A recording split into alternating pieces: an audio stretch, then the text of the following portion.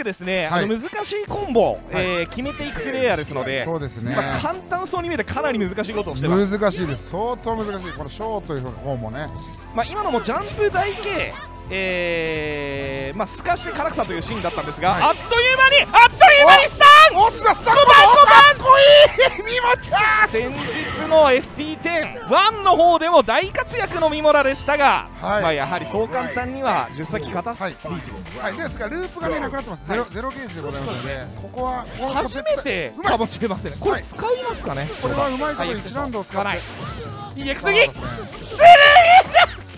なんというスピード、サードエクスプレスミモラ取り返し流れを断ち切りましたね。86あっという間です。これはまたミモラの流れきそうですね。でうまく回避して軸をずらしてすかさせて中盤早手成長とうまかったですね。もうこの2人恐ろしいのがですね、ギリギリ届くか届かないかわからないなぐらいの間合いで最大常に狙ってるんです。そうなんですよね。でこの逃げ方もうまいですね。リスクをちゃんと最大限に減らして S 山射撃中端、今の2章入らないという読みなんでしょうかね。いやあれはちょっとミスじゃないでしょうか。それか奥攻め狙ったかもしれません。あとこれも下がって始まります。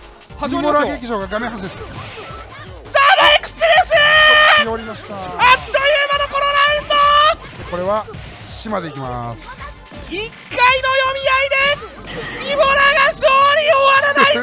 8対7。すごいド本命卓2連続でしたね。唐草からの唐草開いたの。いや今のすごかったな。珍しいですよ、ショーが見せるなんて。バックラッシュうまく使っている。今のプレッシャーでしょうね、大会特有の鉄山もガードしている。なんというこの2人の読み合いか。さあ最大決めてタンがかなり入っていましたので、かなりダメージ取れております。さあ次はバックスに対して中継ですね。浮かしている。おお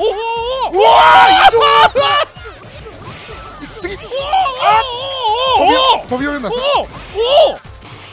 クラップしている。どうやっとるんだお前ら。